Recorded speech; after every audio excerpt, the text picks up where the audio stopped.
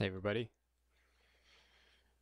I'm going to be going over how to use virtual memory cards on OpenPS2 Loader 0.8. This video is actually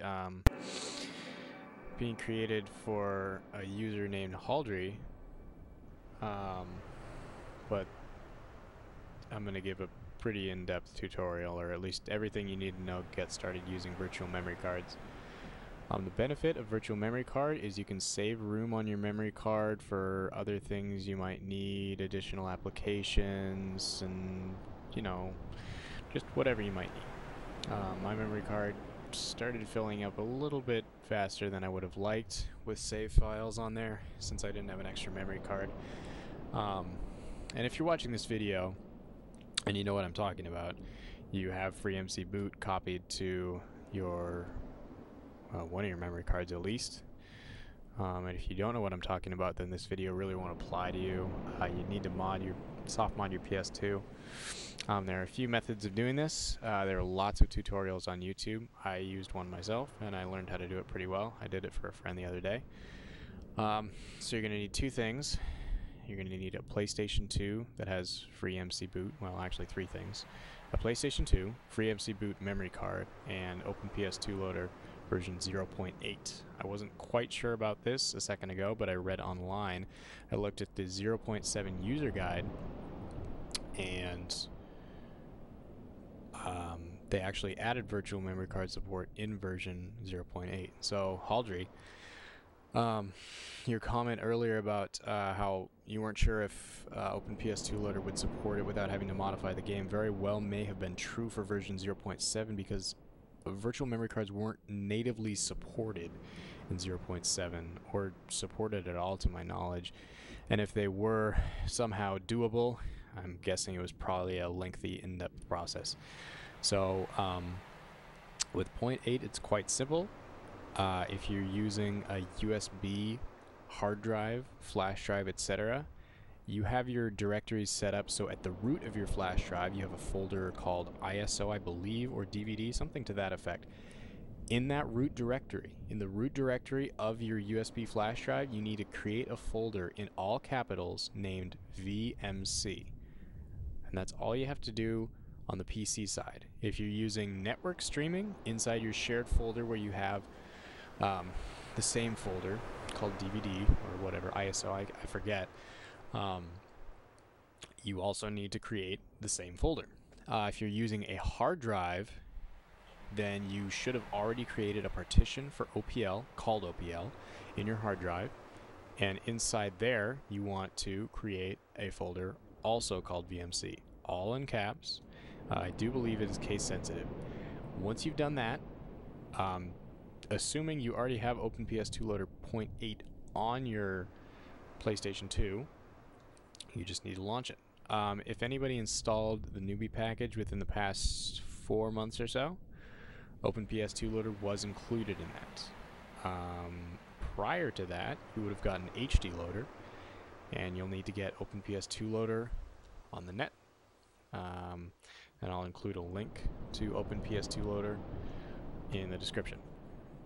So without further ado, I'm going to scroll down to OpenPS2 Loader 0.8 or whatever you haven't named and launch it using the X button.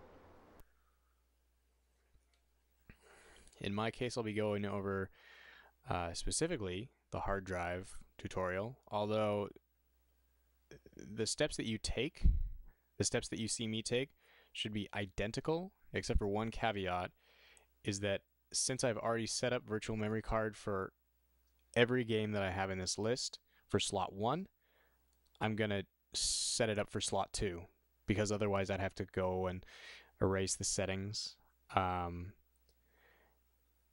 I'd rather not confuse you guys. If you're watching this, seeing me erase settings, you might, it's not going to quite line up. So when you see me setting up my virtual memory card for slot 2, pretend that is your slot 1, and that should be just perfect.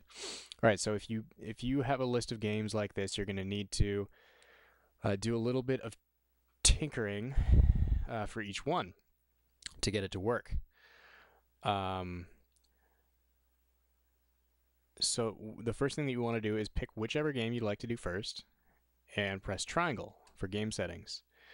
Now here you'll see all sorts of compatibility modes.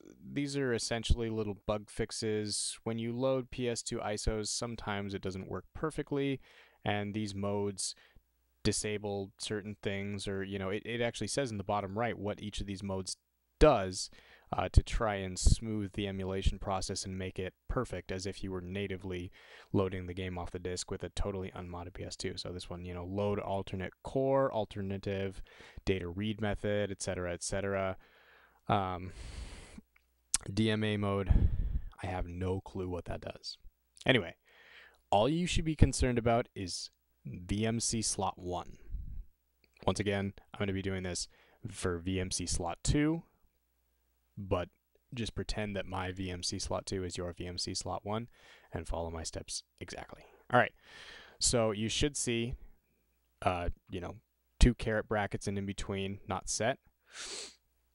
So you want to highlight not set and press the X button. And this is a little bit confusing here. The way they color code what you have selected is actually white. Even though all of the rest of the text aside from the word create is white, what I have selected right now is actually SLUS_206.75_1, not create. Intuitively, you would think that the thing that is highlighted would be a different color than the rest of the text, but they didn't do that. Anyway, naming a virtual memory card SLUS206 blah blah blah, it's a little bit hard to remember because for every other virtual memory card you're going to need to name it the exact same thing if you want them all to save to one virtual memory card. So what I did for the first slot was I just named it 001. Easy to remember, short, and it's got a lot of variety, so if I ever need to make 002 through 999, I have that much headroom. Not that that should ever happen, but it's always good to have options. So press the X button without moving your cursor or anything, because if you move it down once, thinking that you're now selecting SLUS and hit X again, you will create a virtual memory card file that's 8 megabytes. And if you're like me, and you're kind of obsessive compulsive about having extra data on your hard drive that's doing nothing, then it's a pain. So yeah, it should be highlighted in white. Press X and it'll bring up this virtual keyboard. Go ahead and, backspace all of it and name it what you want. I'm going to name this 002 because this is slot 2. If I were you, I'd name it 001 or 000. And then you want to press start. So now you've designated what the name of this virtual memory card file will be. Press down on the D-pad and press X to create. Status, VMC file created. Progress 100%. Hit X again to confirm. It'll bring you back to this screen, and now you notice that where it used to say not set, it now says 002. That is the virtual memory card file that is designated for this particular game. Last thing you want to do, press down on the D-pad twice to go down to save changes, and press X. It'll save it, press circle to go back, and now you want to set up the rest of your games using the same virtual memory card. Once you run out of space on that virtual memory card, you could go in. For example, let's say I ran out of space on my virtual memory card before I started saving a game for Baldur's Gate Dark Alliance 2. All you would need to do is go back to that same virtual memory card you just created and name it, say, 003, and just create a new one. Now, I'm not actually going to do it, but that's what you'd want to do. And then you could just save, set up all of your games after that to save to virtual memory card 3. It does give you the option of setting the amount of space or capacity of the virtual memory card. I'm not exactly sure offhand how to toggle the size. It goes up to 64 megabytes. The reason that I don't use anything higher than 8 is because I've read that not all games will support higher than 8 megabytes. Anyway. So now I'll go to Burnout and I'll set it up for that one just so you guys can sort of see the pattern and understand exactly what it is you'll need to do for each game. So press triangle again. And you'll scroll down. Once again, this will be VMC slot 1 for you. It'll say not set. Press X to enter. And the name will once again be the the code or whatever represents the game. So press X again and type in the name of your virtual memory card that you just created for your first game that you set it up for, and press start.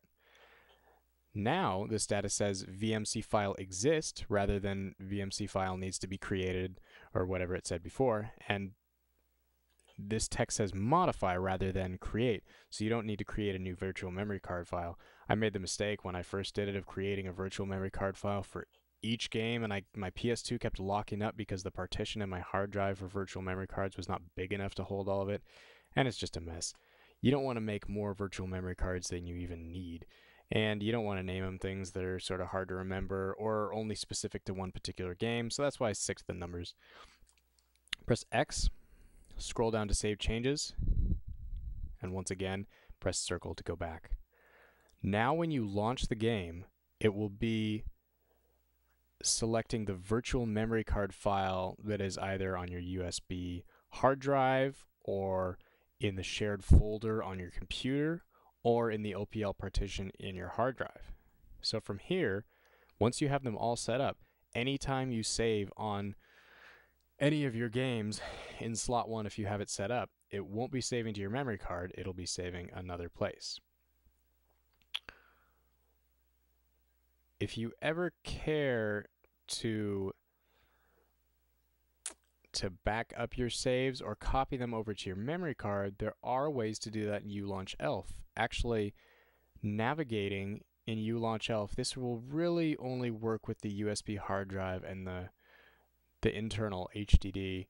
You can navigate to your VMC folder, press the R1 button, and mount virtual memory card and actually open it and copy paste the folders. However, when I've done this, I actually ran into some data corruption and ended up losing a lot of my saves. So I don't recommend it. But yeah, if you have OPL version 0.7, I strongly recommend that you upgrade to 0.8. It adds support for ISO files, it adds virtual memory card, and this is a personal opinion, but I kind of prefer the color scheme of it a little bit better. And I think it might have a little bit better compatibility list as well. Anyway, that should cover everything you need to know to get started using virtual memory cards. If you guys have any questions, please leave them in the comments below or send me a message, anything you'd like, and I should be able to help you guys get everything squared away. Haldry, I hope this explains everything to you in the fullest. And yeah, enjoy, guys.